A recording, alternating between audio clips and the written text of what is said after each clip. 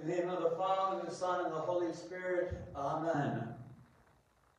This week we celebrate in advance one of the greatest feasts of our Lord and Savior Jesus Christ, and that is the Feast of Epiphany, also known as Epiphany. This feast is one of the main feasts of our Lord, and it's right after Pascha in importance. And its significance is so profound.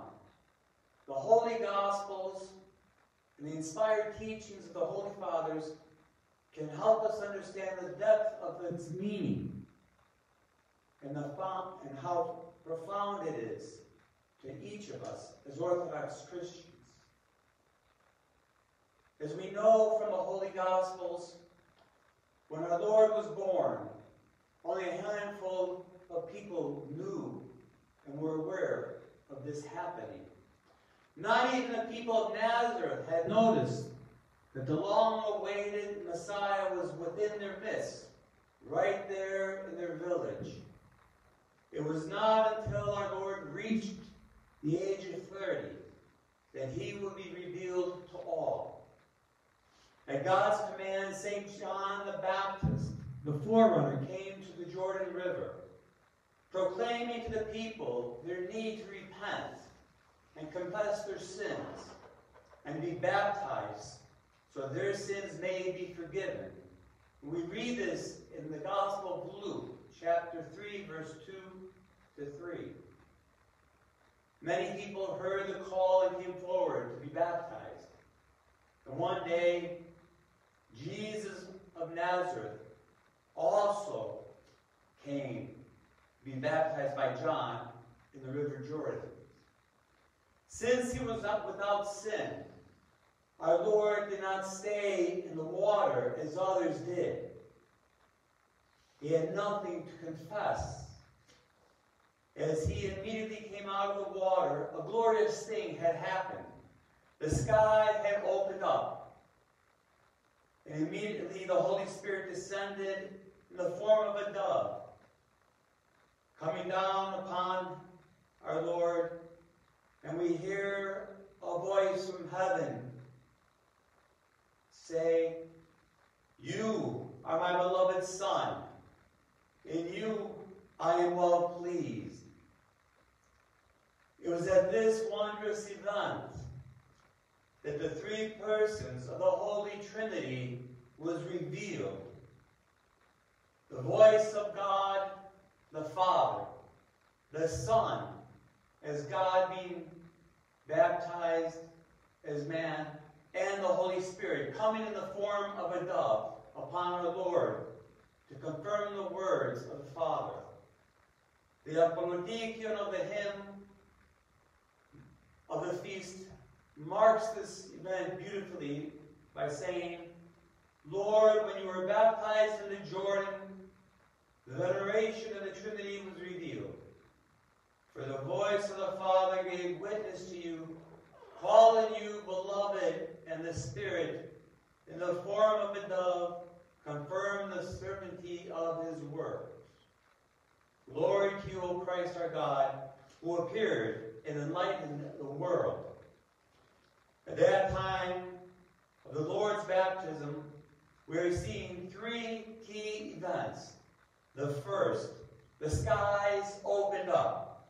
With the disobedience of Adam and Eve, not only was the gate to earthly paradise, Eden, shut, but the heavenly paradise was also closed off. The spiritual sky, God's heavenly kingdom, remained barred for humanity. Now, with our Lord's baptism and prayer, heaven was finally opened up again, revealing a new road for paradise for each and every one of us. Secondly, the Holy Spirit descended in the form of a dove. It was a dove that signaled to Noah that the flood was finally over. In the same way, the Holy Spirit is bringing a message of a new era of God's grace of humanity. This is what we heard today in the epistle, which will be read this week. The grace of God that brings salvation has appeared to all men. And this we will hear in the epistle of Titus. And finally, the third point, a voice. And it wasn't just any voice, it was the voice of God that came down from heaven, by which the recognition of the messianic mission of our Lord is confirmed publicly. From this moment on, our Lord officially began his ministry here on earth in order to save the human race. On the Feast of Epiphany, we enjoy also a special blessing, which the sanctifying grace of the great blessing of the waters. For the sake of the faithful, the Church performs this great blessing, which is a dramatization of our Lord's baptism. With his baptism, the waters of the Jordan River, the Lord blessed the water as well as nature as a whole. Today, nature of the waters are blessed and sanctified. This is what is chanted at the beginning of the great Agiosmo service. And during the service of the great blessing,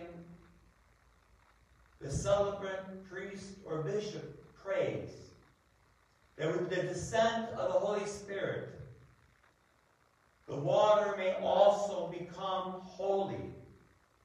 May all who receive this holy water be blessed along with their homes and be enlightened with the knowledge of the true God.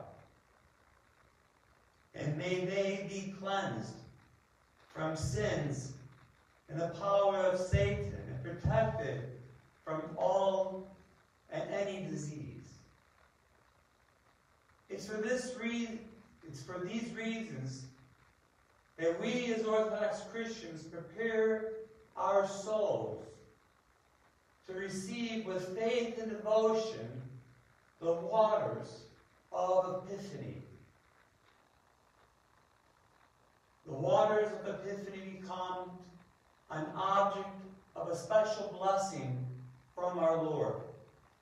We see this in the fact that despite that it can remain in the bottle untouched for an entire year, it becomes uncorrupted. It doesn't become polluted or cloudy as other water does in other bottles. It remains clear. No matter how much time has passed, this is something that does not happen with common water. St. John Chrysostom writes about this and mentions this great miracle in his own time as well.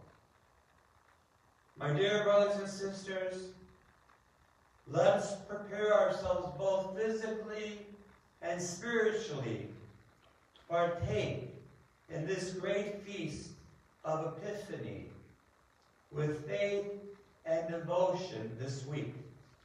In doing so, may we become recipients of sanctification for the soul and body of the blessings of Epiphany. May the light of the revealed Christ guide the course of all our lives, not only today, but forever. Amen.